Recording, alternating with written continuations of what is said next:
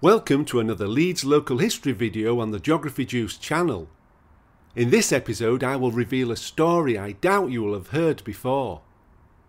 I have been investigating the lost Benyons Beck in Holbeck, finding out who the Benyons were that the Beck was named after, and how they teamed up with one of Leeds' most famous sons to lead the way in the UK flax industry and build the world's first skyscraper.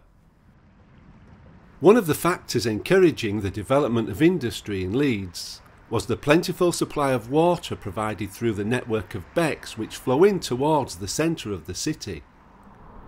This is the Hol Beck, flowing through the area of the same name to the south of Leeds city centre.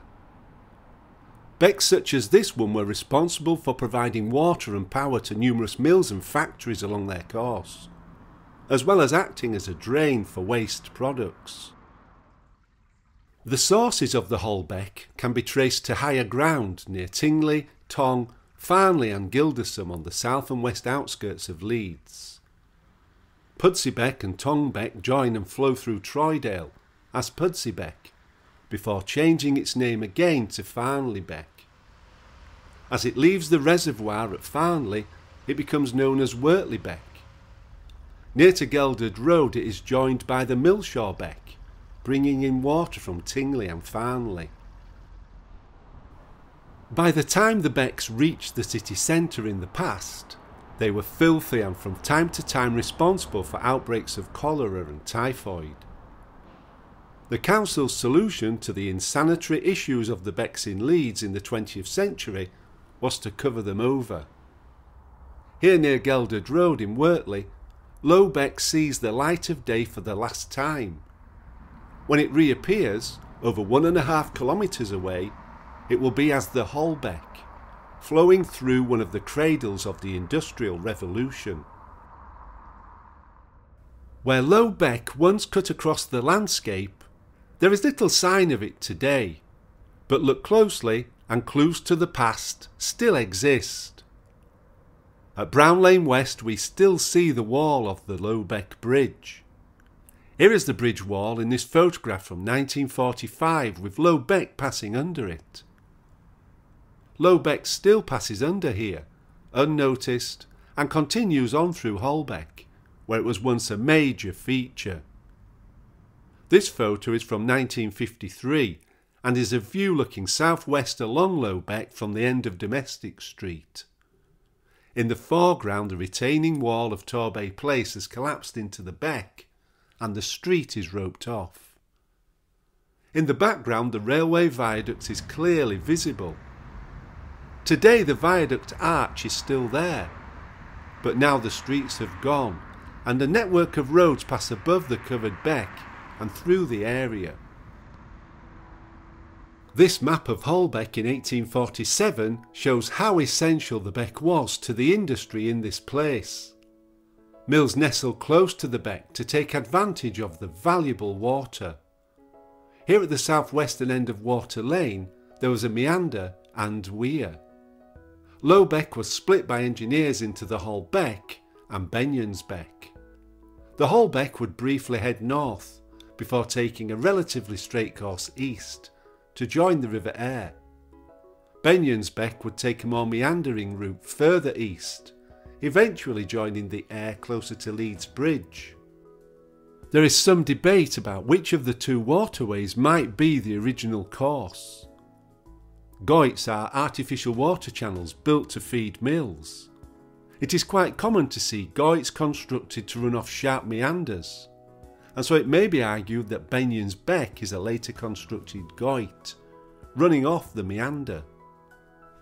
However, the Hol Beck does take a surprisingly straight course, and is in places much lower in comparison to the land alongside it.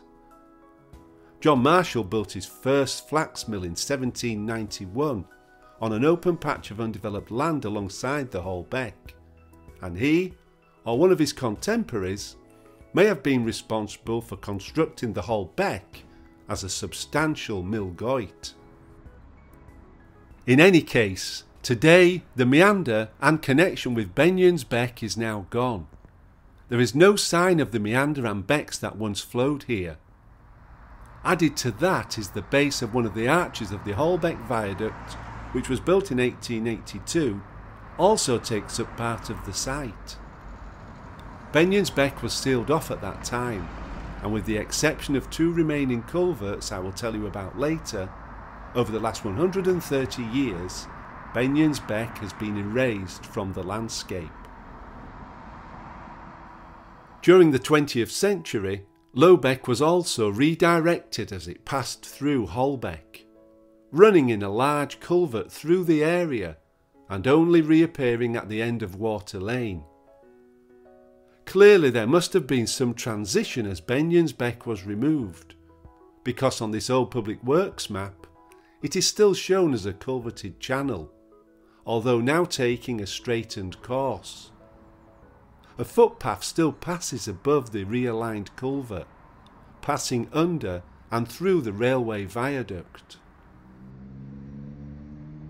Close to where Low Beck used to split, the culverted beck reappears as the Hol Beck, having completed its 1.5 kilometre journey underground. It will now continue its course in a wide walled channel until it passes through a final culvert and joins the River Aire. The demise of Benyons Beck reflected changes in industry, but prior to that he had played a major supporting role in the development of the flax industry in the UK.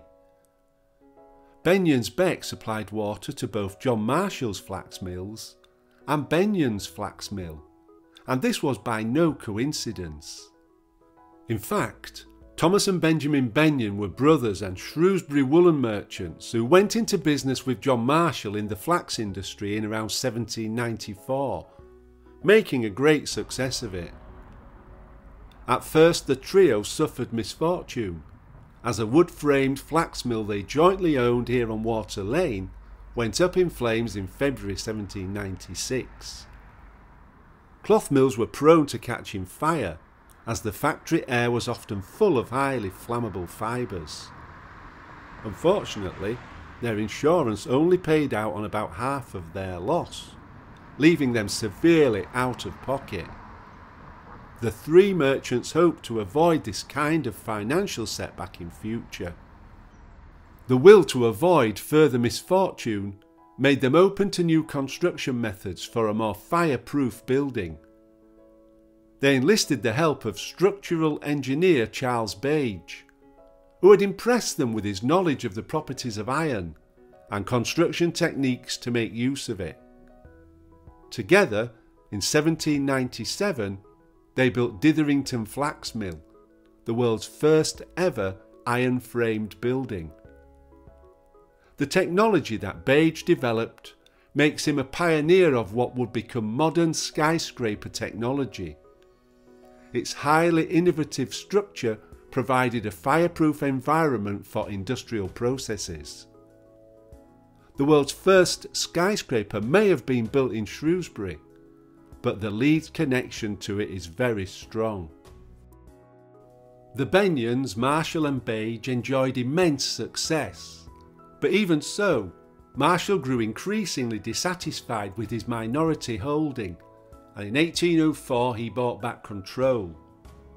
For a while, Marshall and the Benyons and Bage ran parallel businesses in both Leeds and Shrewsbury. In 1802 to 1803, Benyons and Bage built the steam-powered flax spinning mill known as Benyons Mill, with water supplied by the beck bearing their name. The multi-storied mill, warehouse and hand heckling block were the first fireproof textile mill buildings in Yorkshire.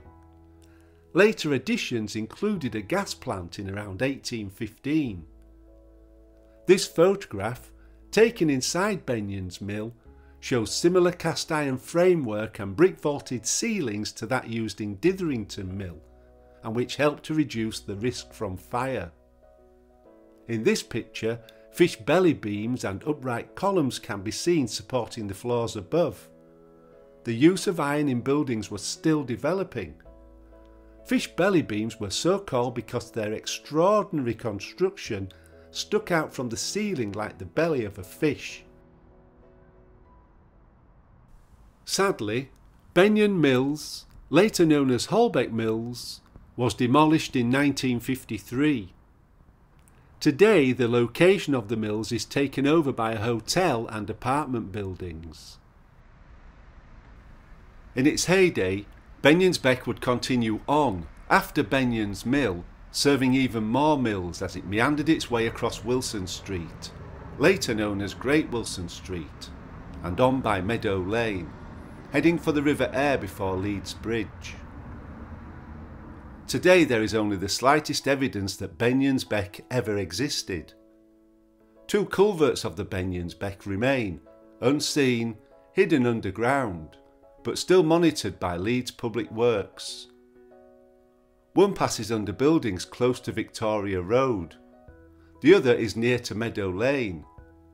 The culvert that joins the Aire today probably follows the original course, where the Beck joined the river. This was redirected slightly in the 1800s, so that the Beck joined the river slightly further upstream. In the 1900s the Beck was redirected even further upstream, joining the Aire close to where the Hol Beck meets the river. This is the point where the Beck originally met the river. Today, steel defences support the banks and any visible clues are gone, but there are still some small visible remnants of Benyons Beck here on the banks of the River Aire. This is the point where it was first redirected in the 1800s, close to the new footbridge across the river.